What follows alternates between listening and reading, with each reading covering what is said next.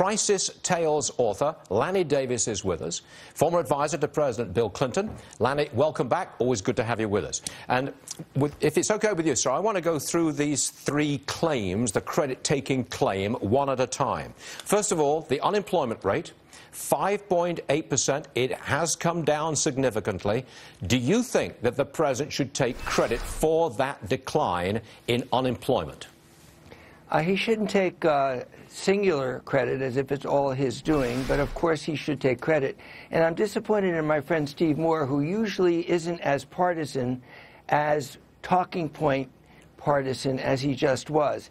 If these numbers were in the wrong direction, if gas prices were up, if unemployment were up, if inflation were up, which it isn't, it's about zero, if all of these numbers were wrong, Steve Moore would be blaming this on Barack Obama.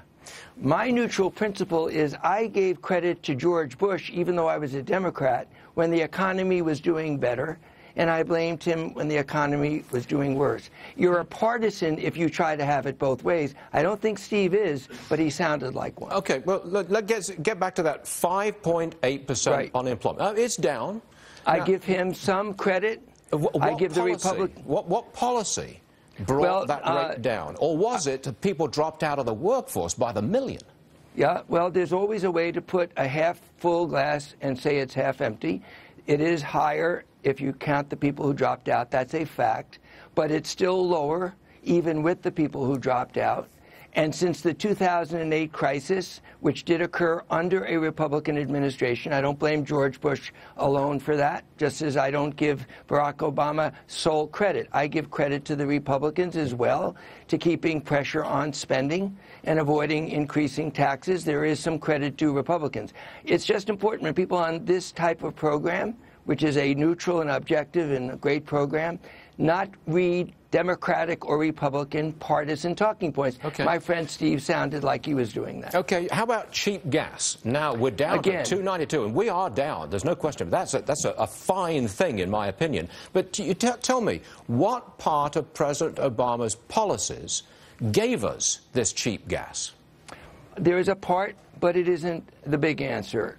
Oil prices go up and down for a variety of complicated reasons. World demand is one. Another is energy independence within the United States, relying less on Middle Eastern oil, which would then allow prices to go down because the cartel in the Middle East doesn't have the power that it used to have. So it's a small part of what some of President Obama has done on environmental and other changes, allowing a reduction and an increase of oil production in the United States. And I happen to favor the construction of the pipeline, keeping into account the environmental concerns. Okay. Lanny Davis, thanks very much indeed for balancing it out. We appreciate that, and it's good to see you again, sir. Good to see you, Stuart.